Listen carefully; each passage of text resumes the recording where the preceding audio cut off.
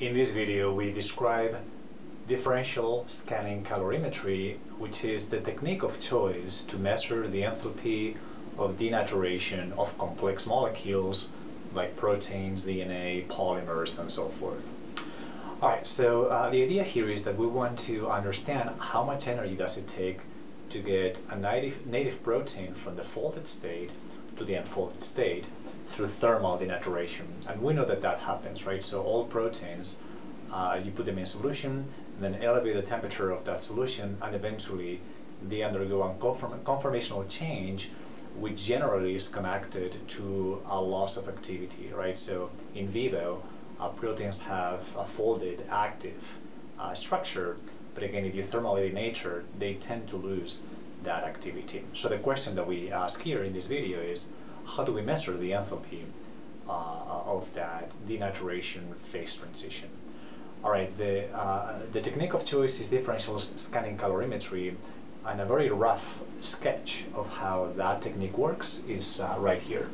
So the apparatus has two compartments, one in which you simply put a sample, and your sample of protein or DNA or whatever it is, and then a reference. Now, the sample is going to undergo denaturation or phase change at some temperature, let's say 50 Celsius, or around that temperature. Now, what you have in the reference is a substance that has a known heat capacity, and it cannot have any phase transition at around 50 Celsius, right? So a block of iron or any metal would actually be a really good reference for biological tissues that undergo denaturation at really low temperatures, whereas while metals generally require high temperatures to actually melt them. All right, so here's how the process works, right? So you start at some temperature, and let's say that we start at room temperature, and then what you do is you supply energy as heat to both the reference and the sample such that the temperature of both compartments gets elevated at the same rate, right? So the idea is that, well, you want this sample to elevate its temperature maybe by 1 degree per minute, but then you also want that reference, that block of metal, to elevate the temperature at the same rate. Now, you will have to deliver different amounts of heat, different rates of heat, right? Because the heat capacity of this metal is going to be different to the heat capacity of the protein solution, and that means that they change the temperature differently for the same amount of energy transfer as heat.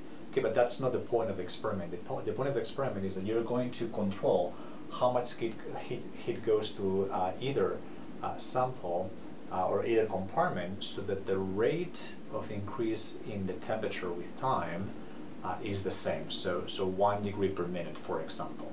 All right, great. So then you start the experiment, and then it's 25 degrees, and then it goes to 26 degrees in both compartments after 1 minute, and 27, 28, and so forth.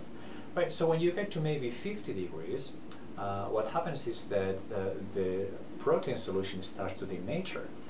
And the problem is this, right? Notice that the denaturation process, like any phase transition, is endothermic. So all of the energy that you're supplying to that protein solution is not invested in elevating the temperature. Instead, some of that energy is actually invested in just changing the conformation and causing that physical change that we call denaturation, right? So the computer kind of that controls this notices that. It's saying, well, all right, I'm transferring energy as heat at the same rate as I was before. However, the reference is actually increasing its temperature, but the sample is not. Okay, notice that here you have two coupled thermometers that tell you if the temperatures are keeping up or one of them is getting delayed. Right, so clearly here the temperature is not increasing as much as there, because the energy is being divested into unfolding the protein, right? So then what has to happen here is that the computer that is noticing that needs to deliver an excess of energy as heat to this sample compartment so that the temperature stays the same, right? That's kind of what the concept here is, right? So there's an excess amount of heat that is transferred once the denaturation is starting to take place, okay? And that can be coded as an excess heat capacity, right? That phase transition is making it such that you need to supply much more energy than before to be able to elevate the temperature, because there's an excess heat or excess heat capacity that again is connected to the energetic cost to denature that protein. Okay, so in the end, what the end of the experiment looks like is like this. You're actually going to plot that excess heat capacity, right, that is intricately connected to this phase transition as a function of temperature. And the way that these graphs look like is what we call a thermogram, right? So it actually looks like this, right? So before the denaturation, there's no excess heat capacity, but then as the phase transition denaturation is taking place, you get a peak, and eventually you get to a different value of the heat capacity that has to do with the fact that the final heat capacity of the unraveled or denatured protein is different from the heat capacity of the folded protein.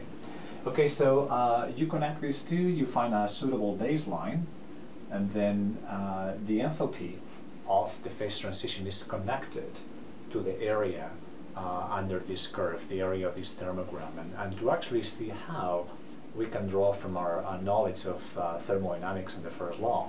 But notice that this is a process of constant pressure, okay, so this is open to the environment, or you can make it be open to the environment if you want to, and that means that these two things are going to be connected, right? So the heat that you're delivering is Q sub P, and that is directly differential of H, okay?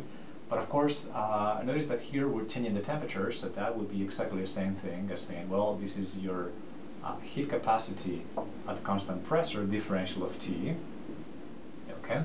And again, notice that the only heat that is invested in this phase transition is the one that we call excess, right? So you can say that then the differential of the enthalpy in the transition, which will be a denaturation in this case, is going to be equal to heat capacity, the excess one, the one that we have in the thermogram, differential of T, right? So to be able to calculate the actual value of the change in enthalpy for the denaturation, you just simply integrate, right? So that will be delta of the transition, H, is the integral of C sub P excess, differential of T. Okay, from this starting point to the final point, those will be the limits of the integral.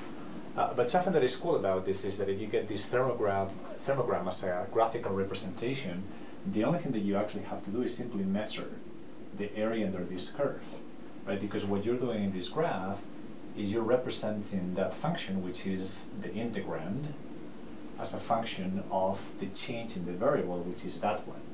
And when you do that, it turns out that the integral is simply the area under the curve. That is the geometric definition of what an integral is, right? So in a differential scanning calorimetry, you can obtain the enthalpy of denaturation of proteins or DNA or polymers by simply taking the area of the thermogram, which is simply a representation of this excess heat capacity that we have defined in this video as a function of temperature. Okay, so this concludes this video about the fundamentals of differential scanning calorimetry, and next we're going to move on to try to understand how to think about the enthalpies of chemical reactions.